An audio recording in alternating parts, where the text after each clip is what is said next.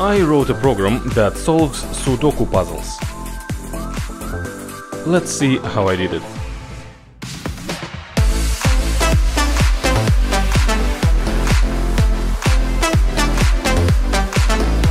Sudokus.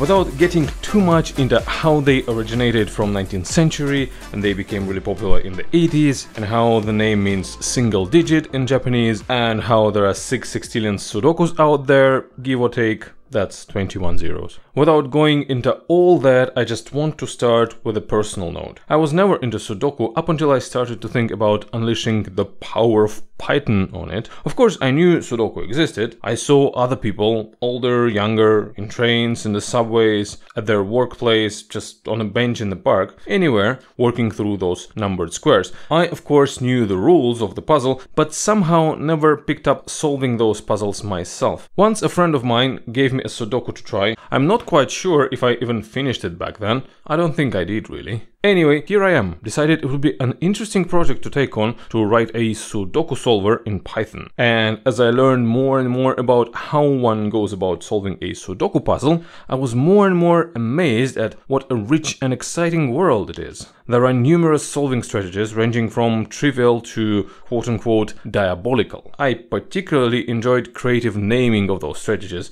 Here are just a few examples. Naked pairs, pointing pairs, hidden triplets, Xwing, coloring, hook, swordfish, jellyfish, 3D medusa. Fish theme is very strong among strategy names because the puzzle is Japanese, so sushi, fish, right? Now let's talk about the setup, where I got Sudoku puzzles for this project and what were some of the ground rules. There's a Sudoku game on Steam that I picked up, the link is in the description, which is called Sudoku Universe. Inside, one would find a set of 225 puzzles. I believe those are a nice representative set of puzzles with great range of difficulty, from rather easy ones to some tough nuts to crack. These 225 puzzles will be my testing set. The goal is to solve them all. As for the solving method, in one of the previous videos I wrote a solver for a kind of Sudoku-like puzzle game, Cross Set. Back then, ignorant as I was, I essentially implemented a couple of primitive solving techniques plus backtracking, which is a type of brute force algorithm. And most of my efforts were dedicated to make that backtracking work in a reasonable time. Now, backtracking is a legitimate solving method, but it is about as elegant as, I don't know, insert something very not elegant.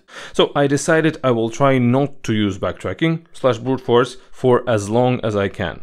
I'll try to get down as many puzzles as possible with a solver based on logic and inference. Now let's talk about where I got the solving techniques and how I knew what to do. Well, there are several, not too many really, just a handful, methods that I figured out by myself. But mainly I read up on Sudoku solving methods on a website sudokuwiki.org, which is a great resource, and it was super helpful in bringing my understanding of Sudokus from zero to, say, somewhat diabolical. In my video, I will use some of the pictures from sudoku.org. You will probably find my explanation of the strategies a bit too brief and perhaps lacking substance, and you'll be correct. If you're interested in learning nitty-gritty of those Sudoku solving techniques and many more others, I highly recommend going to sudokuwiki.org. That is the place to find all the info you ever need.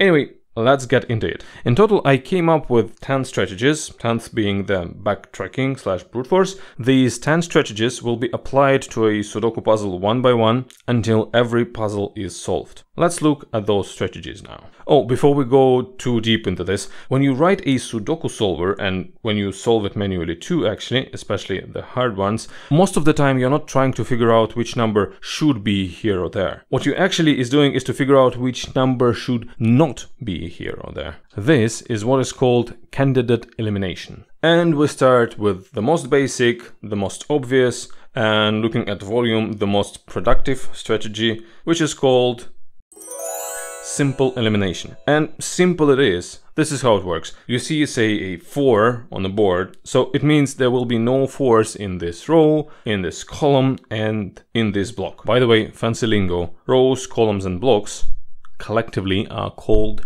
houses.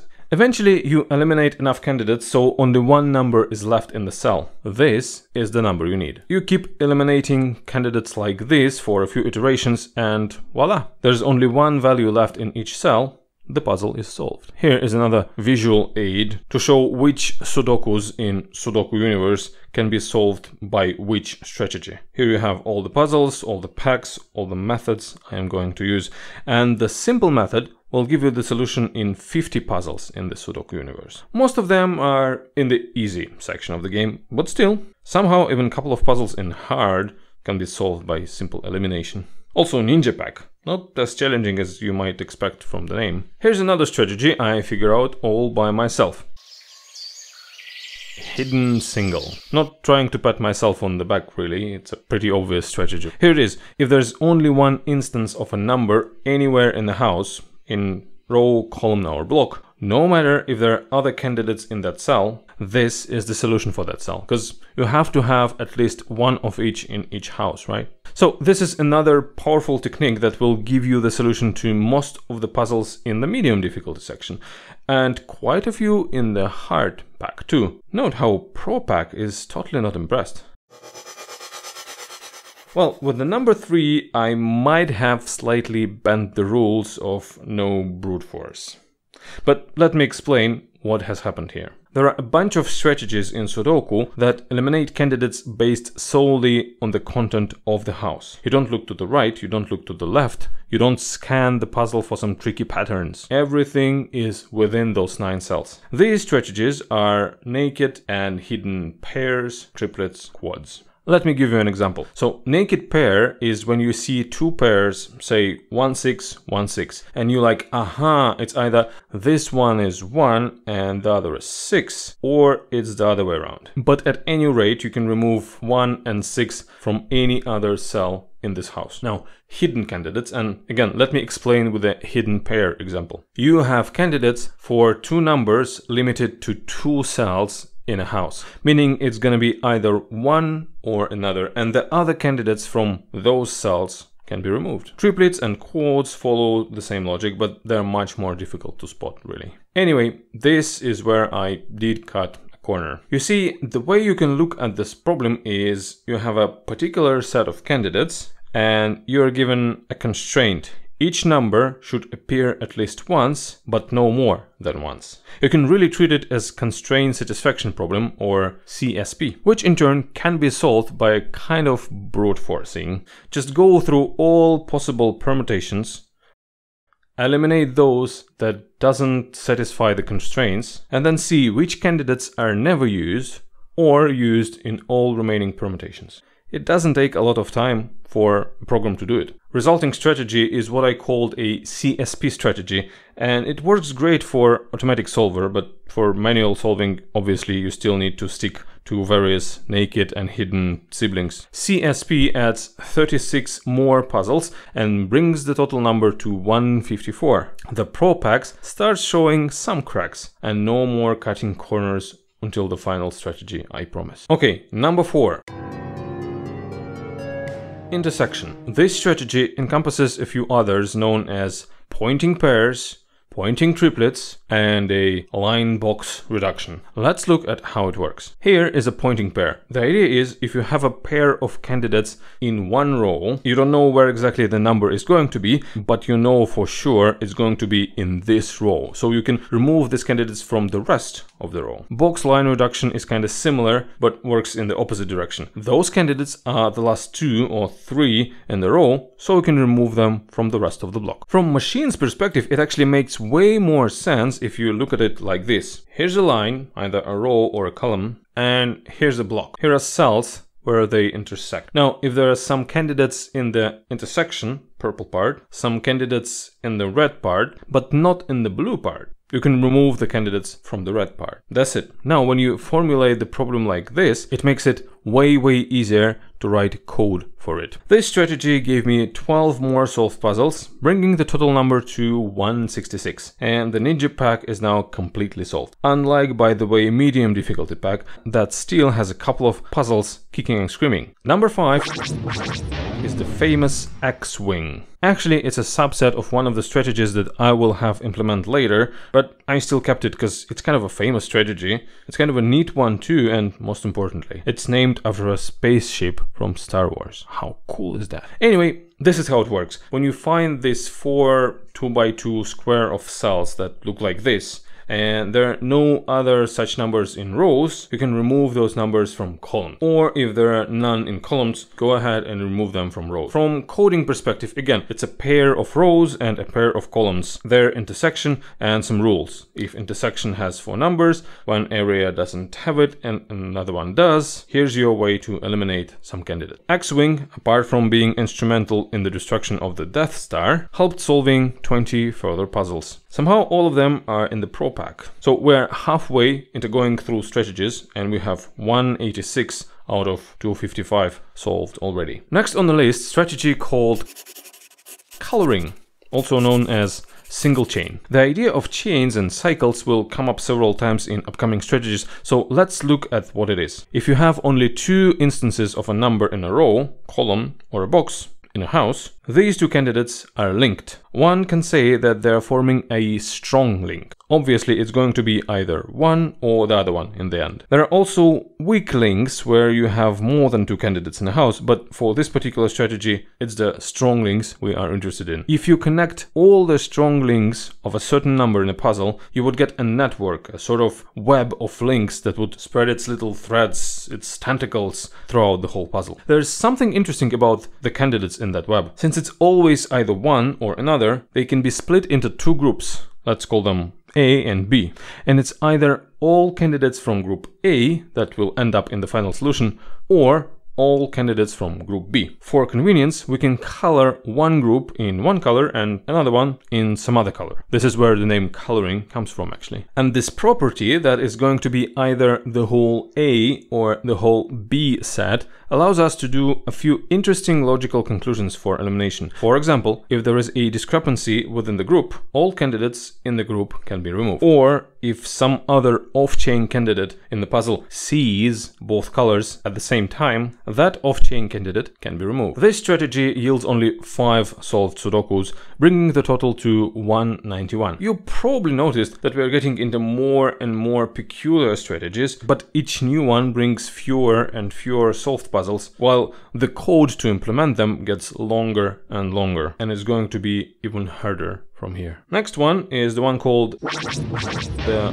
Ywing, and it is also where it gets more and more difficult to explain how it works, especially, you know, just by talking about it. So you have to find a kind of pincers of specially arranged 3 pairs of different numbers to eliminate a candidate that happens to be in rather precise position that lies exactly at the intersection between pincers tips. Sorry for this explanation. Again, I'd like to refer you to sudokuwiki.org if you want to learn about strategies in more details. One more thing, same as Xwing is a subcase of another larger strategy, so is the Ywing, but I kept it nonetheless because, hey, it's almost as cool as Xwing, isn't it? Ywing brings home 3, count them 1 to 3 solved puzzles. Why are we still here?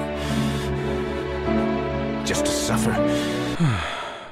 But we are getting closer and closer to the grand finale with a total of 194 Sudokus under our belt. Next one, X cycles. Alright, remember those weak links we were talking about? Now is the time to use them. Similar to simple coloring, we construct the net of links, but this time using both strong and weak links. And they should go like strong, weak, strong, weak, strong, weak, and so on. Also, it should be a loop, not just an octopus of random links. There are a few rules you can use to eliminate candidates using X cycles, some of which are similar to coloring and some of them are new. For example, if you can construct a loop with 2 hard or 2 weak links in a row, you can either remove or keep certain candidates. I must admit, it was a great mental exercise to code these things, but honestly, I don't see how one can realistically use these strategies with like pen and paper puzzles. Seriously, those people must be like rain men, like rain people. One quick note, Xwing is actually a subcase of X cycles, and so is swordfish.